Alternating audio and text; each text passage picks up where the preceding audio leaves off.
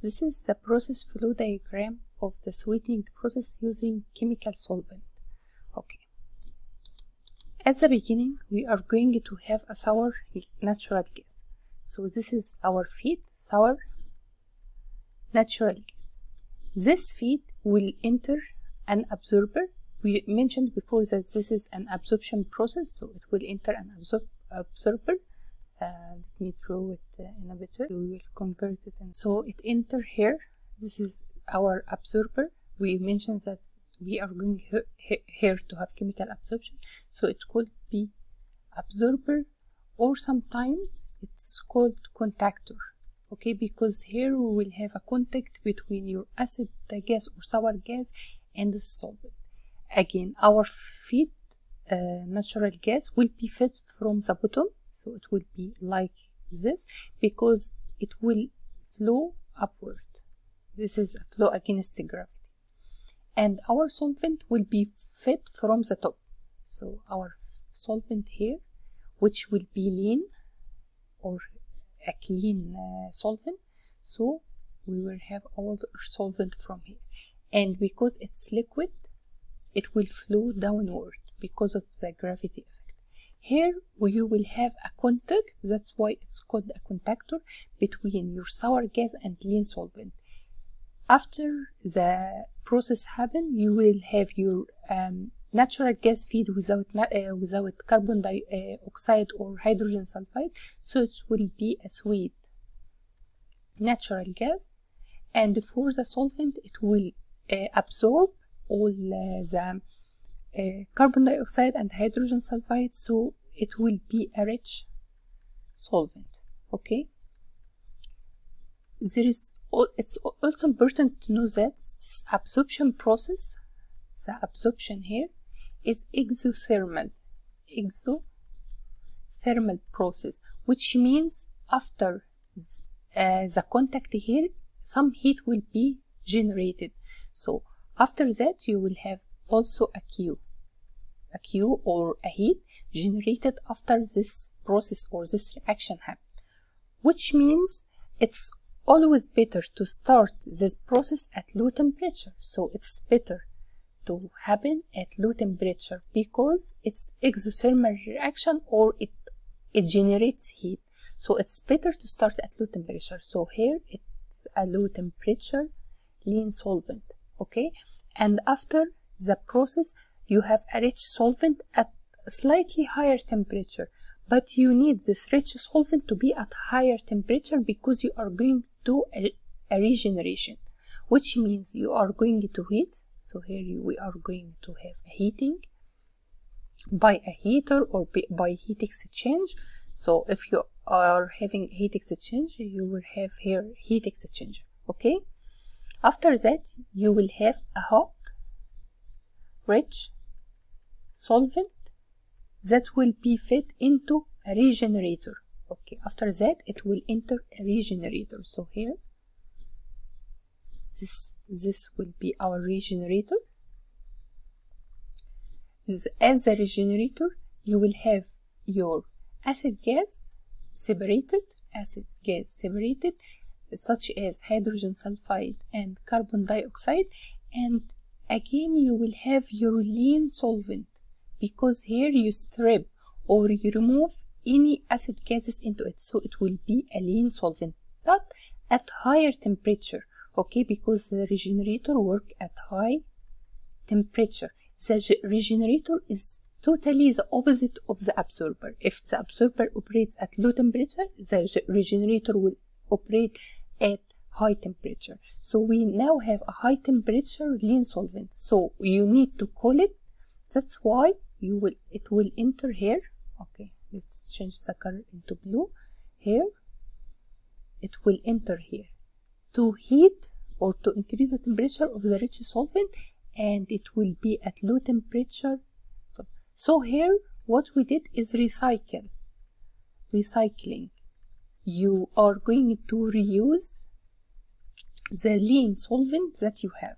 After regenerating it, it will be at high temperature, so it will exchange heat with the rich solvent, and after that it will be fed at the top of the contactor.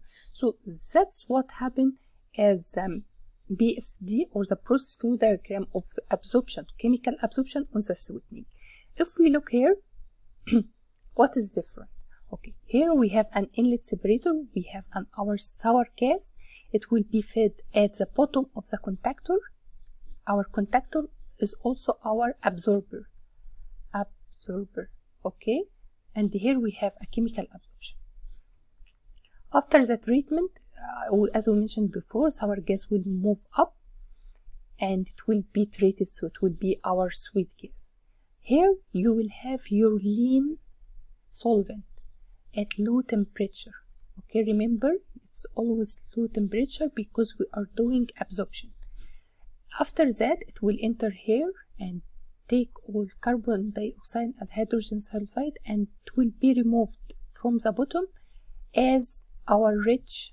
So this stream here moving like this here, and after that, this is our rich solvent, or our solvent with hydrogen sulfide and carbon dioxide. Our rich solvent will keep moving. This is the dark green, and enter a stripper or regenerator.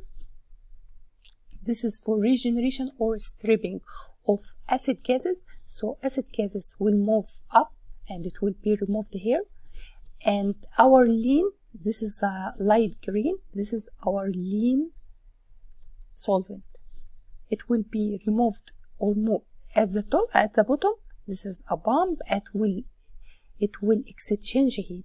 So here the lean gas, the lean solvent temperature is dropping, and the rich solvent temperature is increasing. Okay, and this will be regenerated. Okay, also here we add a cooler to lower the temperature even more. And what else we have here?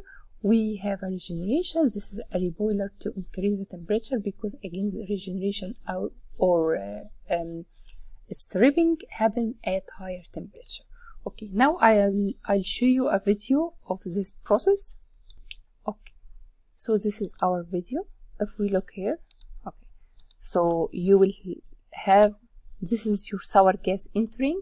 Okay, so if you follow the sour gas, it will enter the contactor and move upward as a sweet gas, because here you have a contact with the lean or the light green solvent, enter the contactor and take the acid gases and to move out. Okay, so it's here your acid gas enter this flash tank. After that, it enter a heat exchanger to increase its temperature, and after that it will enter a stripper. Okay, the acid gas here will be stripped and you will have a lean solvent. This lean solvent, this one in light green, will be pumped and enter a heat exchanger to lower its temperature, and again pump it and enter a cooler. After that, its temperature will be low to enter a contactor. Here we have a reboiler to increase the temperature, because the stripping or regeneration happens at higher temperature. And we have here a condenser, because your acid gases exit at low temperature. In our case, for aspenhysis, it will be about 45 degrees Celsius. This is the exit temperature. But for your lean gas, this stream here, it will be about 125 temperature. That's why we are doing a cooling. Okay, here it's also important to know that our lean solvent, the solvent entering here, will be amine. So our solvent lean amine or rich amine. Here we have an absorber. In our simulation case, it may be about 20 stage or 20 trays, and also for the stripper or the regenerator, it will be also about 20 trays. Okay, for the flashing here, for rich amine, we are doing a flashing. This is this step is to flash or to remove the acid gases that you have. So here you call it a flash gas. This is an acid gases that is removed early from your rich solvent. The flashing happens by lowering the pressure. So you can have 7,000 kilopascal and you go down to 600. So you suddenly lower the pressure. Also, you have here a heat exchanger, so you will need the temperatures of the solvent moving inside the tube and the other one moving at the shell. Okay, so this is an overview of the process flow diagram of the sweetening process, and it's important to understand it because you are going to have this one. This is for the one from Aspen exam, this one, and this is a process flow diagram that you need to understand. So what does sour gas mean, and what is the contactor, what is DEA? Okay, DEA is the amine that you are going to use here. DEA is an abbreviation for diethanol amine. This is a type of amine. Okay, so which means here you are having a chemical. In case of amine, you are having a chemical process. Here you have a regeneration, so it's divided into here absorption, and here is the regeneration. This is for low temperature, this is for high temperature. Here you have a flash or pressure drop, but here it's a high pressure drop to flash any vapors like acid gases from the rich solvent before entering the regeneration process. And also here our lean solvent will be recycled. So here you will find a recycling because we reuse our solvent again.